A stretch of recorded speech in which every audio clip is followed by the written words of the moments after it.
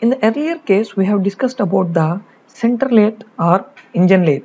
Next, we are going to discuss about the capstan lathe, turret lathes and copying lathes. So these are the various types of lathes. We can say it as types of lathes. A capstan lathe is a lathe which is designed to use number of cutting tools which are mounted in a rotating turret and arranged to perform the turning operations successfully. And this machine is similar both in appearance to the center lathe.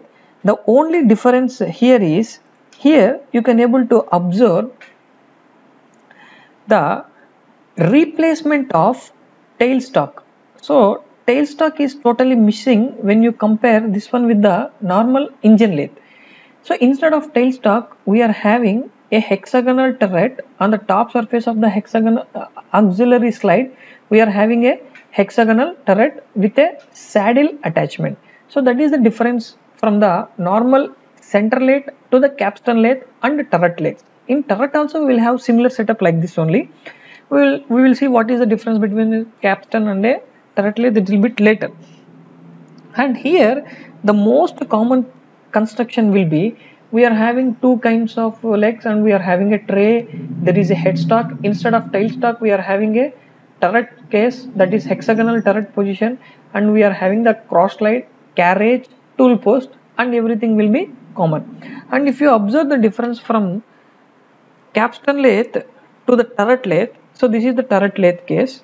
Okay, so this particular surface is totally having a change when you compare with the normal engine lathe to the capstan lathe. Okay, and here when you compare with capstan lathe to the turret lathe, we are having an auxiliary slide saddle. On the top surface we are having a hexagonal turret. This auxiliary sliding is missing in the turret lathe, whereas saddle will be there. On the top surface of the saddle we were having a hexagonal turret. Since we are having the hexagonal turret which is going to be mounted on the top surface of the saddle, the movement of the tool is having a restriction. Okay, so the movement of the tool, like I can say, the travel length of the tool is almost full to the entire body, whereas in the case of a auxiliary slide, the movement of the tool is restricted in the capstan lathe.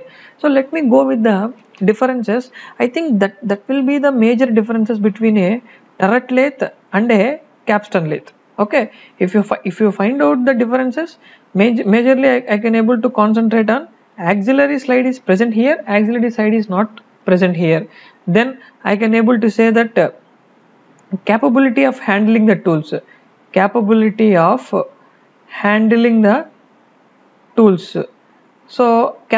handling the tools or jobs, or I can say capability of handling the, I can modify it as jobs. So here in the capstan lathe, I can able to say that this particular machine is having a turret slide, so low profile jobs will be there, and here heavier jobs can be mounted. That is one of the basic thing. And depending upon the turret position also, I can able to say turret head is mounted directly on the saddle. Here turret head is mounted onto the auxiliary slide and then onto the saddle. That is the difference. Next, type of carriage movement, type of carriage. So here the type of carriage is reach over. In the turret it is a reach over type, whereas in the capstan lathe it is equipped with reach over type only, since it is employed for relatively smaller jobs. Okay, and I will have a discussion with respect to some differences here. Here you can able to observe here.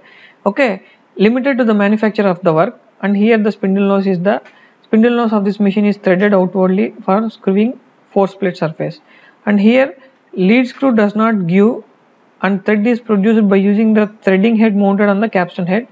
Lead head gives the cutting particularly, whereas in the turret lathe, lead screw will give the cutting action. And here you can observe in the capstan lathe small sizes, whereas in the turret lathe I can able to produce large size of equal parts. And here feed rod give the longitudinal feed, here the feed rod does not give the longitudinal feed.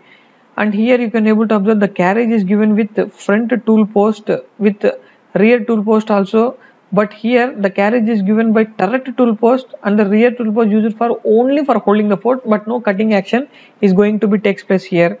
Here if you observe, we are having stop rolls, and here also we are having the stop rolls, but to determine the longitudinal movement of the cross slide, it is depends upon their cycle again.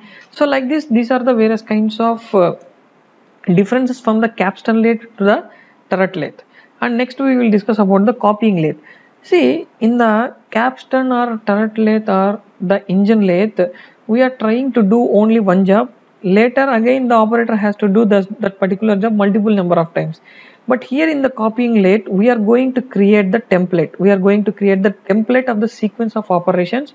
So based upon that one, we are going to develop a blueprint, and that blueprint is going to be given the machine, and then we are going for machining operations.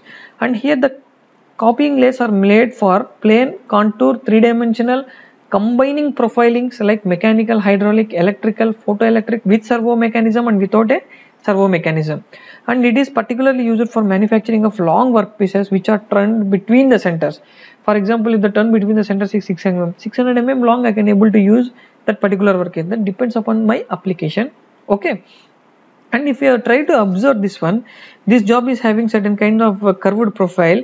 Okay, and it is convenient and economical to produce this particular thing in a lot production. Okay, and here whatever the job is there, for example, this is my outer surface of my job.